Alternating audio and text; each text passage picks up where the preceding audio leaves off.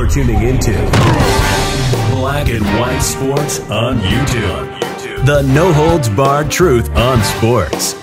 The main event starts now. I'm back. Road Rants for Black and White Sports. Let's talk about the woke NBA.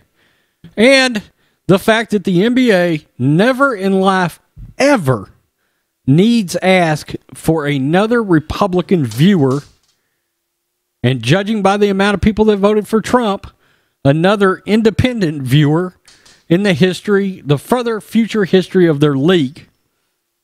Because we have yet another NBA player that has come out and decided to disrespect Trump supporters, disrespect traditional American values, disrespect the president, the current president, and as more and more things begin to come out about voter fraud, very likely the future next 4-year president, Donald J. Trump. After the election that's still not over, by the way, as we know, all Democrats are celebrating a false narrative of a Joe Biden win. Very quickly, if you want to further support this channel memberships are available down below.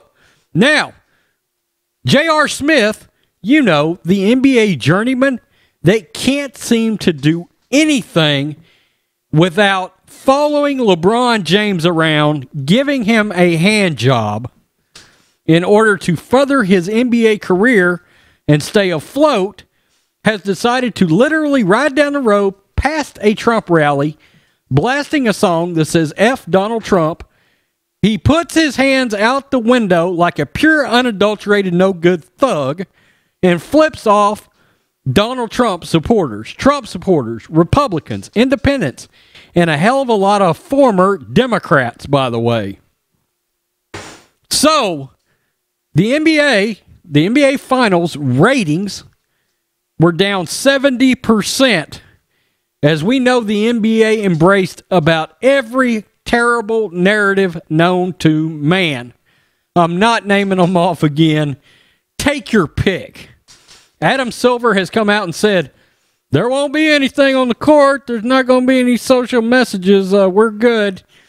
After looking like in the interview he was suffering from a 7-year-long hangover. He looked terrible because he knows his players, his uneducated players like J.R. Smith, that we found out most of them wasn't registered to vote, and they're trying to lecture people on voting. Ignorant players like J.R. Smith come out and attack their customer base. They're still doing it. Adam Silver, your players are still attacking, well, let's face it, what used to be your customer base. I've said, the NBA, we have seen the last of it. We have seen the last of the NBA in its previous state. That state in which it was a massive product. All of those 15 million viewership ratings, 20 million, 25 million for the NBA Finals, 10 million, they're gone. It's over. It's a wrap. The NBA will never see those kind of television ratings again. And it makes you wonder, how viable is the league going forward? There are rumors out there. There's speculation. They're talking about adding all kinds of advertising. They're doing everything they can to try to save this league. And it's too late. It's too late because of dumbass players like J.R. Smith, who cannot simply respect the fact that there are 72 million Americans that voted for Donald Trump. Get over it, you big pussy. That goes for you too, LeBron James. I hate to break it to you. CNN and these other media outlets, Fox News, they don't call elections. J.R. Smith, the election is not over, which means there's plenty of continued Trump support in this country. And I got something else to say to you, J.R. Smith.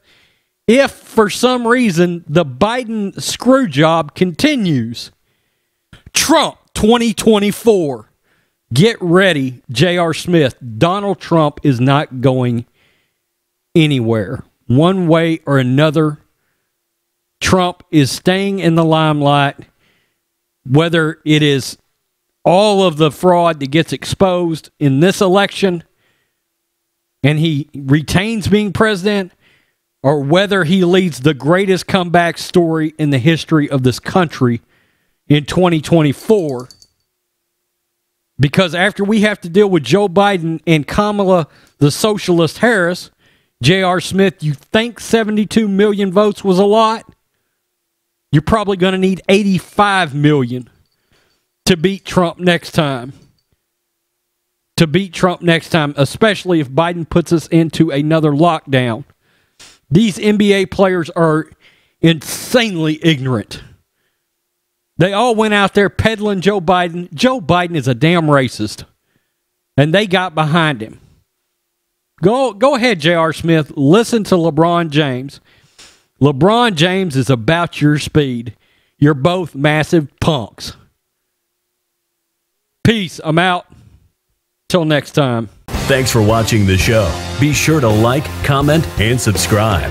Be sure to tune in next time on Black and White Sports.